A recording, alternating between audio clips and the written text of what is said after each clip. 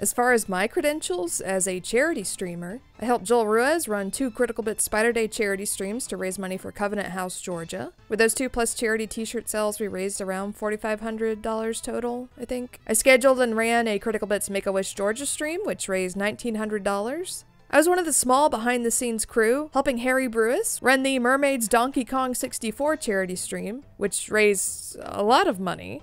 Another small thing I did was in January this year, I raised around $350,000 for a trans charity in the UK to spite a former comedy writer. And I have given like a little bit of behind-the-scenes help or been a guest on a lot of other charity streams, mostly run by people I know who are video essayists or filmmakers or tabletop RPG streamers. The 3 most important aspects of running a charity stream that maybe aren't given enough time or thought before streams launch are planning and scheduling, counting that as 1, teamwork, and just how exhausting running a charity stream is. I've done taxing physical work. I've been on lots of short film shoots with like 13 to 17 hour days where I was responsible for all these different aspects of production, running around doing jobs that would have been done by multiple people on a film shoot that had money. And running a charity stream, or just being a part of a team running a charity stream, is as exhausting.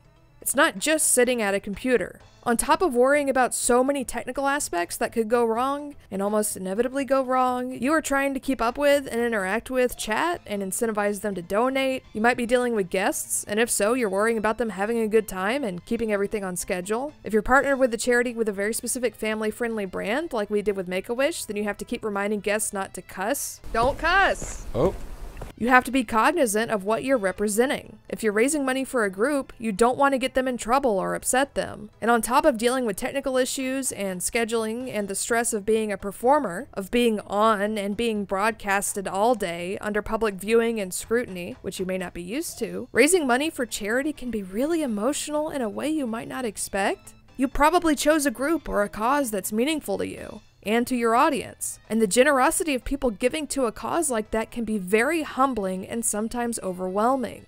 Like, this is awesome. We've raised over $1,800. My initial goal was like $1,000, so we've almost doubled that. Thank you so much, everybody. I'm not an emotional person, but at the end of the mermaid stream, I was just crying. It was completely overwhelming. So be ready to be tired and maybe schedule a full day off after running a big multi-day stream, because you can crash after days of that adrenaline high emotional roller coaster. Remember too, there's a lot you can do ahead of time to help mitigate the stress of running a stream, which brings us back to planning and scheduling and teamwork. And planning isn't just, oh, I'm gonna play this video game and have these guests on this day, or have this person run this tabletop game this day. My advice is to get a calendar or spreadsheet and ask people you want to guest at least a week ahead of time for specific hours they can come on. So you have a rough, full schedule outlined, with breaks built in, for technical problems or whatever else. And to ask a bunch of people you know and trust, not only to guest and to recommend guests, but also if they can help moderate your chat or help you with technical problems. Joel, who runs Critical Bits, along with my friend Rebecca, who does a lot of streaming and of Peebs Reads fame, and my friend David, who made TV Night and made Smalls Island Woes and Running Late with me, were all a huge help on the Make-A-Wish stream. Because my internet couldn't handle a Zoom call and OBS at the same time, and I couldn't stream, it kept cutting out. And I didn't really have time to try to recalibrate settings or fix my internet, I don't know. So while I scheduled everything, and I made overlays and found guests, and I was on some of the panels myself, the 3 of them actually did the technical work of running the stream for me, routing a Zoom call through OBS to Twitch. So if my internet cut out, it didn't kill the stream. If I didn't have them to rely on as backup, I don't know what I would have done. Part of planning too, like long-term planning, is building on a skill set and getting experience helping other people with their streams. For the first Spider Day stream, I was at Joel's house all weekend helping him run it and learning how to use OBS. For the mermaid stream, I had probably no technical input, but I did a lot of work behind the scenes with organization, helping find and vet guests, helping organize and run the Discord channel. That stream ballooned massively in size as we were running it, and we had to build a lot of it as we went. Because it turns out that when you give a lot of people who actually know how to organize things access to a server where other people can call in and just be on the stream, that maybe they should figure out who could be on it. And maybe they don't just invite Harry's friends, who he reckons would be fun, and they start like asking people who maybe know things about the topic being discussed, you know, who maybe know more than me. I don't know much of anything, frankly. It's also helpful to learn Photoshop or a similar open source program if you aren't already familiar, and make overlays and find a way to incorporate charity information and your donation goal and the information of whatever guests you have on screen while you're streaming. The overlays don't have to look amazing. Like, I think some of ours look better than others.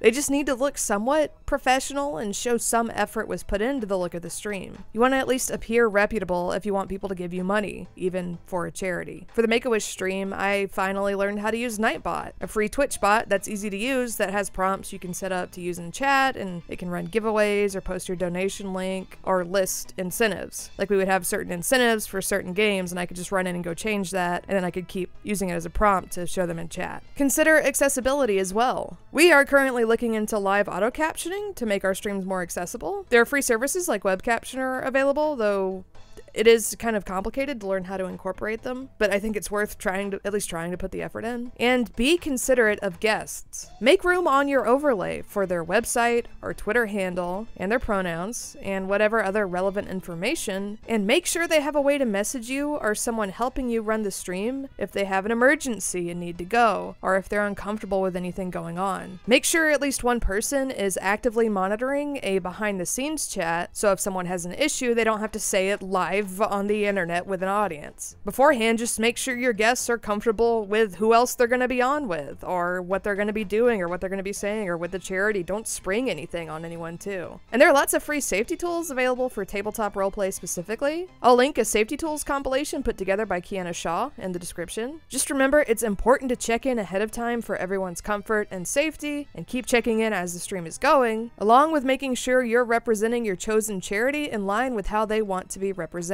You should communicate professionally with your guests and with the charity you're supporting. My friend Rebecca ran a charity stream I was on for a charity local to her, and she tried routing donations directly to the charity rather than through her PayPal or through something like Tiltify or whatever to save them on fees. But after a while, they rejected all of our donations, thinking they were some kind of scam. So even if you aren't used to it, or if it feels awkward at first, it's really helpful to contact a charity and establish a relationship with them before streaming, especially small charities like that one. Typically, the charity will be happy to interact with you on social media to promote the stream, and will give you guidelines and branding information and copy to read off, and information on what specifically donations will be used for, all of which is useful to incentivize donations during your stream. I know this is a lot of work and might feel weird and like brand speak if you aren't used to it, but if you're putting on a charity stream and representing a charity, you should do it properly. And work like this put in ahead of time can help you avoid a lot of problems once you go live. Also, consider ahead of time what you're comfortable doing for money for a charity, and also make sure it doesn't break Twitch's terms of service. I don't stream on my own, and I haven't streamed a ton with Critical Bits or Struggle Session. I am very uncomfortable with the donate to have me read out your message and thank you and pretend I'm your friend parasocial aspect of Twitch.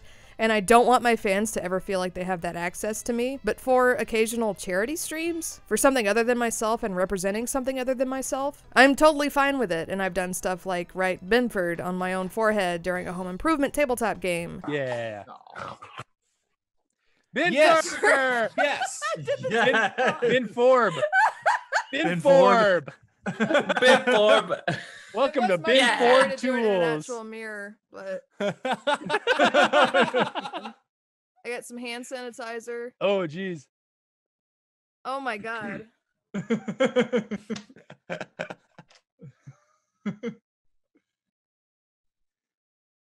Oh my god, it's so hard. It's like a backwards Etch-a-Sketch or something. Or read off a speech from Critical Bits over and over for donations. Try to think of unique, novel stuff you can do as well. Julie and Aaron from D&DIY at Flipping the Table came on our Make-A-Wish stream and did a dice making demonstration, which was really cool. And then we gave the dice away to someone in chat. Like, I don't know how to make dice. I couldn't have done that, and they offered to do it, and I was like, that sounds awesome. I also don't have sponsors for any YouTube streaming or podcasting work I do, and I don't want them. But for charity streams, I have no problem reaching out to relevant groups or companies to see if they'll donate merchandise to give away during the stream or to promote it. It takes just a couple of minutes to send a polite email to a company asking for small merchandise donations specifically. Consider what your options are and what companies you could reach out to that are relevant to what you're doing, like dice companies for a tabletop stream. Also, if you're doing a paid raffle, you get into a very weird legal area, in the US at least. Honestly, any giveaways can have unexpected, weird legal aspects to them, so do your research there and be careful if you're making people give a donation to be considered for a specific giveaway. It costs you nothing to reach out to people you know for help, and you may be surprised by how many people are there to help you. Rebecca designed the Spider Day t-shirts we sold through Bonfire, which raised a lot of extra money for us. Flipping the Table, they're like an Atlanta-based tabletop streaming group who I didn't know very well before my Make-A-Wish stream, was a tremendous help for us, and they put a lot of time and help and money into our stream. I'm really grateful, and it was awesome. That's part of offering to help guest on or moderate or give technical help to other charity streams too. You meet reliable people and get help learning to run something that would be much more difficult to run on your own. Watch other charity streams to get ideas as well, even in areas that you yourself aren't interested in streaming in, or even if they're not doing that great of a job, and learn from what they do, and volunteer when you can to help out to build that skill set and meet people to work with in the future. There's a Reddit thread from someone with the username Zcoticus with some good basic advice on running charity streams, and one of the things they talk about is after the stream really interrogating what went well and what didn't and soliciting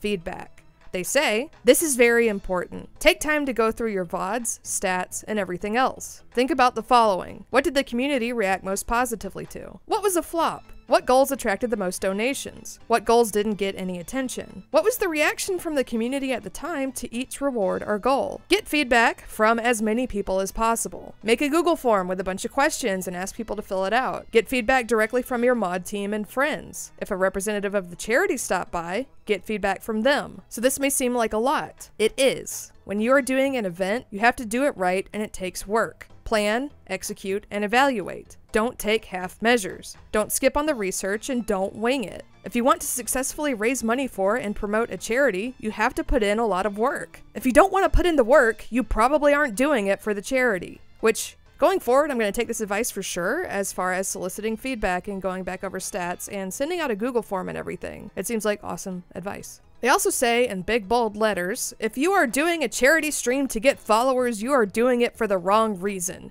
And this is fantastic advice. A lot of the work I've done on charity streams has been very behind the scenes, or it's been time spent making overlays or doing work on scheduling for games and panels I won't even be on. And you will be more helpful and learn more if you focus on learning how to do this well and be as much help as you can in your own individual way versus trying to be center stage. It's not a secret that I helped run the Mermaid stream, but it's also not something I talk about a whole lot because I did it to help my friend and to help a cause I care about, not to make myself look good. On the other end too, as a guest, I don't really like it when people use charity streams as an opportunity to self-promote. It's different if the cause is personal to you and if you're talking about your experiences or if you're being asked to talk about your work in like an interview or conversationally on stream. And if people want to run their own streams this way, that's fine. But I try to just come on and be entertaining and fill whatever role they're expecting of me when I guest versus using a stream for attention or to network specifically with people more e-famous than me or to get new fans. On guest spots on other podcasts and streams and panels at conventions that aren't even for charities, I usually talk about my work at the beginning of the panel and at the end and bring it up if it's relevant, but I don't like it when people are clearly using any of these platforms, but especially charities, to push themselves on the audience. I don't say this to call anyone specific out or attack anyone. I don't even really have anyone specific in mind. It's just something that I notice here and there. But I do think it's worth saying that when you're running a charity stream or helping someone else run one, your goal should be to promote and raise money for that charity. The skills you learn and people you meet are cool bonuses for sure. And there's a tremendous psychological reward for helping a cause you care about. It feels really good. But if you're in it for you or your brand, it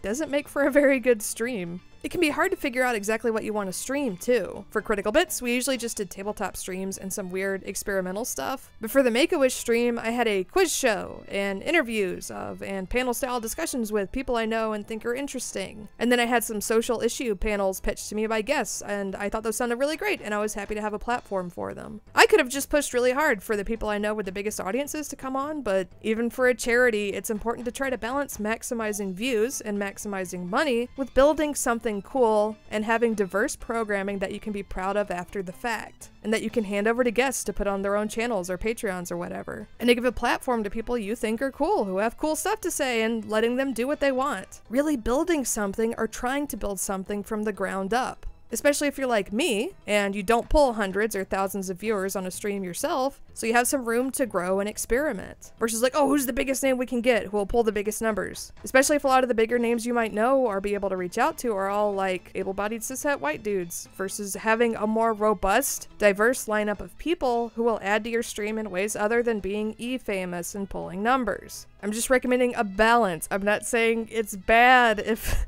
you know, people feel so attacked sometimes with stuff like this. I would say just consider who you're having on and what bringing in a more diverse group of people would add to it. I highly recommend watching Harry's presentation he did at XOXO Fest after the Mermaid stream. It's really great advice and it's really lovely and touching and edifying. And I've been using some clips of it in this video already. And he talks a lot about what it was like having the stream take off and what was meaningful about it to him. Like, check out this part. And by this point, a very large and diverse group of trans people from all kinds of different walks of life, different countries, different experiences, are coming on just to talk about their lives. And I joked before that it was no longer just a bunch of my friends coming on, but I feel like I made a lot of friends as a result of this, and I'm very thankful for the work that Casey and Dan have done. A trans woman named Melody came on to talk about how mermaids saved her life. The difference that a call made when she was in a dark place and needed help. And later we managed to get her back on while Susie was on, the CEO of Mermaids, to talk to her directly. And that, for me, is one of the highlights of the whole stream. But my actual favorite moment in the stream happened 50 hours and 30 minutes in. One of our guests on was with their partner, who is trans and disabled. And they mentioned that they had a GoFundMe for their wheelchair. They wanted to get a new wheelchair because they're having problems with their current equipment. And the goal was £750. And 4 minutes later, they hit refresh on that GoFundMe to find that it was now £1,000 over their initial goal. And as this couple burst into shocked cry laughter, I pulled that face. And I realized, oh yeah, this stuff affects people and it's happening now, and we can just tell people about things. There's a balance between, as Zcaticus said, analyzing numbers and being very critical and trying to maximize donations to the best of your ability, versus giving yourself the flexibility to do more with and learn as much as you can from the stream, and trying to have diverse guests and diverse programming on top of that. They're not mutually exclusive, but I think a lot of streams could have a better balance. I was track director for the new media track for Con Carolinas for 2020, and because of the pandemic, all that went online. And after running it, that made me want to try way more convention-style panels for streaming, just to make something that also has longevity outside of the charity stream. For my Make-A-Wish stream, we had our classic tabletop games and us just talking and playing video games, and some streams had guests with bigger names than others. And honestly, the view counts weren't that different, and a lot of the donations, though not all of them, came from our core audience or the Flipping the Table core audience anyway. That's my experience in general. Just having a big guest or working with someone better known than you isn't some kind of key to unlocking massive success, charity streams or otherwise. So you might as well focus on a good balance and putting together something you can be proud of. A stacked lineup of people with huge audiences is different and would obviously help you net a lot more in donations. I mean, that and a lot of press helped the Mermaid stream tremendously. But if you're watching this video, I doubt that that's accessible to you. And of course, if you have the kind of huge audience where you can raise tens of thousands of dollars just playing video games on stream with your friends, then that's cool too. That model works, and you can build a ton of energy and momentum with it, and have an audience who is engaged and having fun, and the charities get money either way. But consider that a charity platform is still a platform, and you can always keep experimenting and finding new ways to use your platform, however big or small. And you can make it educational, or experiment with it, or just make it an event, you know? In March, Twitch put out a little charity streaming best practices guide for planning COVID-related charity streams. It's super basic. The advice is to create a campaign page, promote the event, set up moderation tools, and start early. Also advising to not collect donations directly and instead use something like Tiltify, where people know donations go right to the charity, and of course to not break terms of service. While researching this video, I also found a site called CharityLivestream.com. It's still in the planning stages, if it is even ever going to be completed and fully released at all. There are a lot of pay-only features without the price being listed, and a lot of pages are incomplete. But it has a ton of guides up, as well as a lot of organizational advice. There are also both older versions and updated versions of sections of a main guide from 2015 and 2019 respectively. So while some stuff is outdated or incomplete, depending on which version you're looking at, it's full of super in-depth advice, like how to validate nonprofits, or detailed advice on what to look for from a donation platform, or how to choose what charity to support, or what roles to make sure you have filled for a stream. Core roles that are suggested being broadcasting and entertainment, chat mod and outreach and promotion, and more being writer, press contact, artist, video editor, event organization, and tech. I'm gonna be honest, I haven't read all of it or compared the older and newer guides just because it's a lot to read. But if you want an in-depth resource, it's the best I've found, and it's certainly better than Twitch's 1PNG of advice on how to raise money to help people impacted by COVID. I'm not endorsing everything on the website. A lot of it is very much marketing jargon, and other segments are there to promote the site itself, which isn't even fully functional yet. And like with anything, do your own research. But if you want advice that's way more specific and in-depth than this video, do check it out. And I'm definitely going to be referring to it for future streams I do as well, and taking the advice it gives into consideration. Kiana Shaw, whose safety tools I mentioned earlier, is fantastic, and they also made a charity stream guide in the form of a 101 Google Doc, of course, linked in the description. Shaw's guide focuses on advice regarding donation logistics, incentives, and goals, rewards, giveaways, promotions, casting, and types of streams to do, and pros and cons to all sorts of methods. So if you're trying to figure out logistics and figure out how and what to stream, check their guide out. Bijan Steven wrote a piece for The Verge on running his first charity stream recently, and also interviewed Shaw for some of it. It's great, and you should read it all too. It's not super long. It's not like the huge guide I talked about earlier. Link in description. Here are some points he and Shaw make that I thought were worth bringing up. If you're planning for your stream to be slightly more elaborate, I think the most important features to consider are length, guests, and a donation thermometer. You will be overwhelmed, and it will be glorious. The more people you involve, the more complicated these things tend to get, at least from a production standpoint. You should aim to make something as polished as it possibly can be, while also understanding that what you're doing is actually just producing live television, which is to say, it's hard, and things will probably go wrong when you're live. From Steven, the main thing to keep in mind is that the stream is not about you. It's about the cause you've chosen to support. And from Shaw, charity streaming should be an end, not about people patting on the back and telling you how good of a job you did. After working on a few different charity streams, I now kind of look at them the way I look at filmmaking. They should be collaborative and as meticulously planned as possible. In filmmaking, a shot list and detailed shooting script can save you a ton of time, the same way setting up a support network and carefully scheduling guests and communicating with charities can save you a lot of time during a charity stream. All that work can pay off in assembling something you can be proud of for a good cause. And programming could be more serious, like interviewing people involved with or impacted by the charity. Serious doesn't mean boring. Or it can still be lighter in tone. One of my favorite things I got to do for our Make-A-Wish stream was interviewing Jen De La Vega, who is a player on Fun City Ventures and a professional chef and someone who writes and is involved with zine making. And I'm really into food and cooking and tabletop and zines, so it was super cool to talk to her and afterwards give her the interview file to put up on her Patreon and use however she wanted. And I got to make an overlay using a photo of food she made, and we were both little toasts on it. It was like my favorite overlay that I made. On top of more diversity and covering serious topics, I feel like ambition and creativity are undervalued in the online content creation sphere, and I always wish people would branch out more. Like Steven said, it's like live TV. If you got like a public access TV show, I would hope you would use that as an opportunity to do something different, something cool, something interesting, or like engaging or meaningful. We also did a bunch of fake commercials for one of our non-charity streams and a fake PSA. Mountain Dew. Caffeine-free Mountain Dew. Diet Mountain Dew. Mountain Dew Code Red. Mountain Dew Live Wire. Mountain Dew Pitch Black. And making stuff like that and overlays are both cheap and easy to do if you know how to edit and use Photoshop or have a friend who does. But they can add a lot of production value. Or just like videos to play in downtime or in between stuff or whatever. I had nothing to do with planning it or executing it, but I was briefly on Super Eyepatch Wolf's Black Lives Matter stream a little while ago. And he had a whole segment where someone came in dressed, he was streaming Undertale, and he had someone come in dressed as Sans.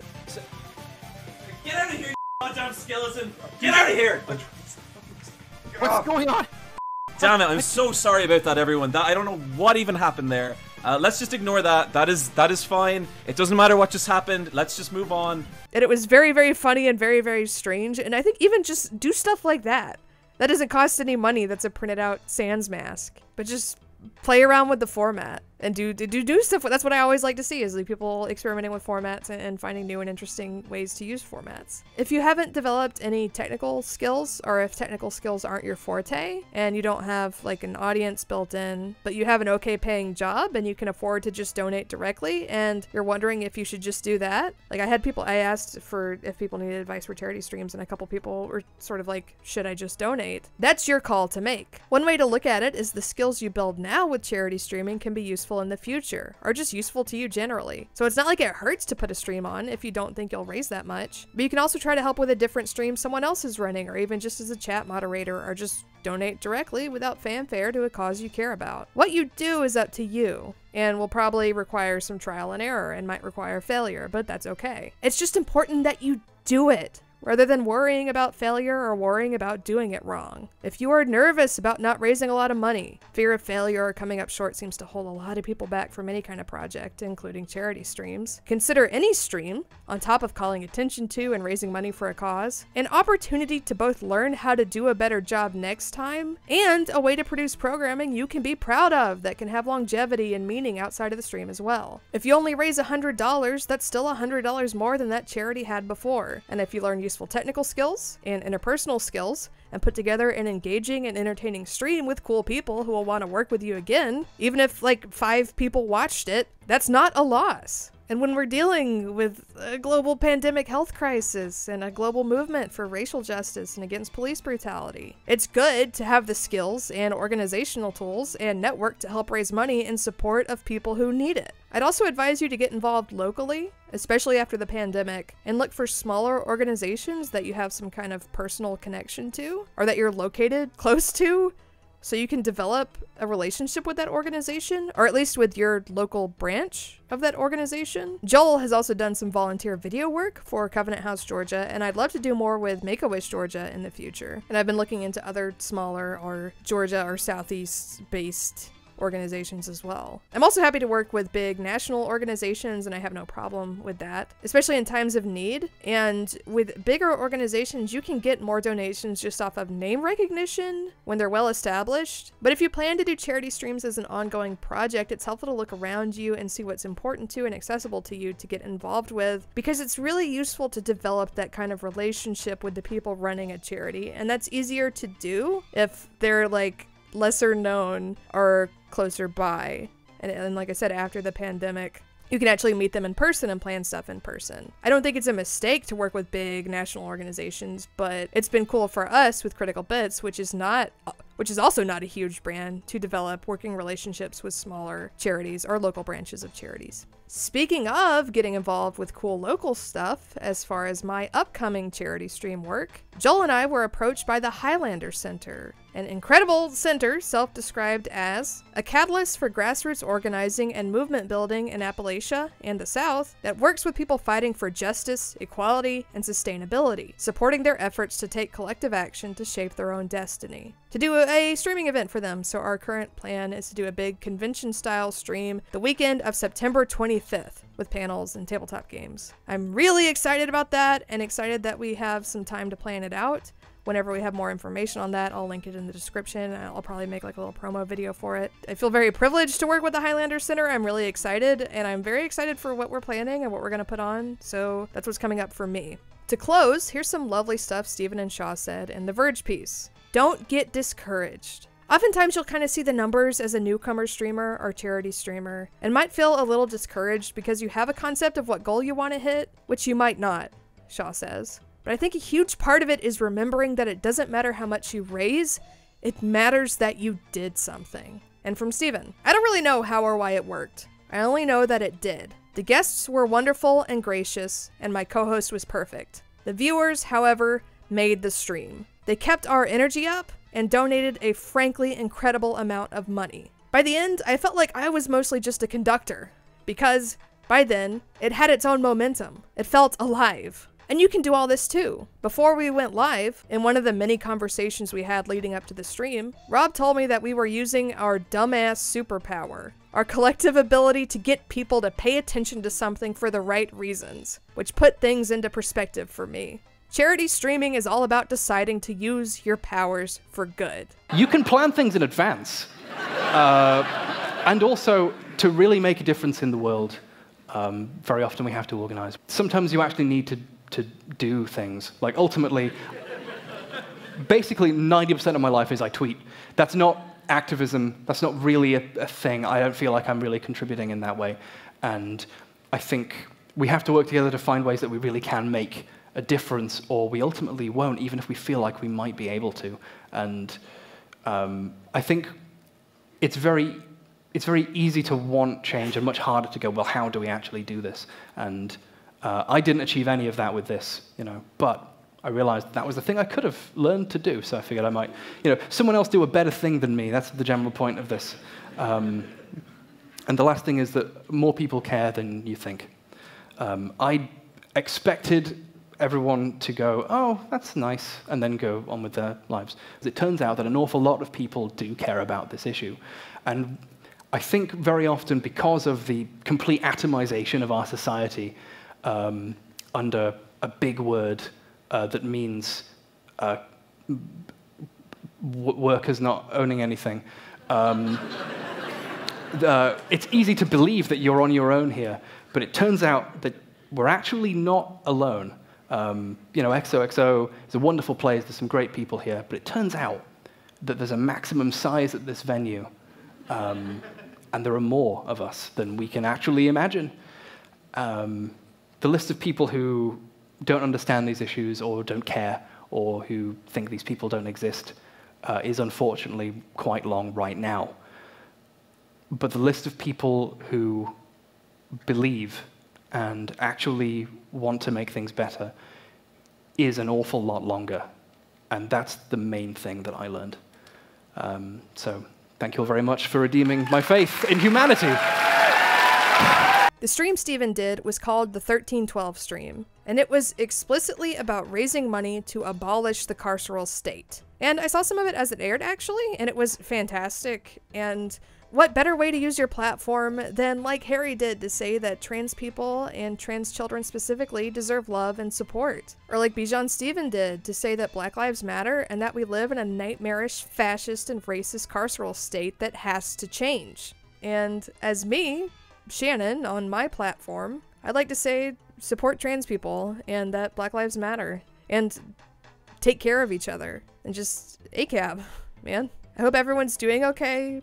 Please take care, and if you have a platform, please use it to do some good. Change is granular. We like to think of history as a series of curtains that open and we arrive at a better age every single time. Someone decides not to go to the back of a bus, and then racism is over. Or Hamilton comes out, and racism is over.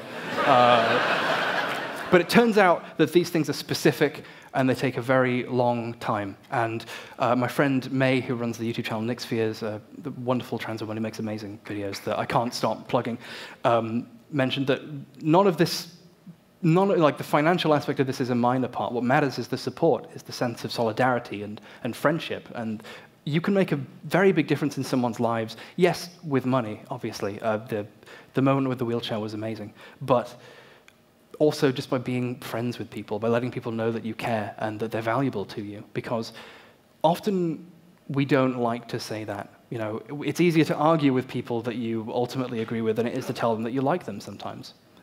So on that note, I love you. But, change is granular, so there, that's that slide done. The next thing is, community is magical. I emulated GDQ and then brought on people who emulated it better than me. And actually, by letting the trans community, as it were, know that a thing was happening for them, it became a thing, it became a momentary consensus that everyone could feel involved in. And ultimately, that's how things really get done. I'm just a guy who played Donkey Kong. But a lot of people wanted the thing I was doing it for to happen. And that's really what mattered. I really didn't do anything. I was in bed a large portion of the time. The other lesson I learned is a much more personal one. It's that your friends will save you. If you surround yourself with people who you can really trust, sometimes they can turn a thing that you were doing out of spite into an actual positive thing for people. I feel like I was saved partially from myself over the course of all of this. I think secretly, we're always making one of two decisions, and we make that decision even if we don't know we're making it. You're either choosing to make life worse for someone you don't like, or better for people you care about. And there is an actual difference, and I didn't realize that I'd made the wrong choice until a lot of people came over and helped change the choice retrospectively. And please keep thinking about other stuff you could be doing and what you could be doing different, and don't stop doing that. Especially right now, I would consider it a moral obligation. Thanks. I feel like the world got smaller. I recall all of the days I've cried. Even if heaven doesn't take us, we try. But I think if we stick together, maybe we'll become each other's guide.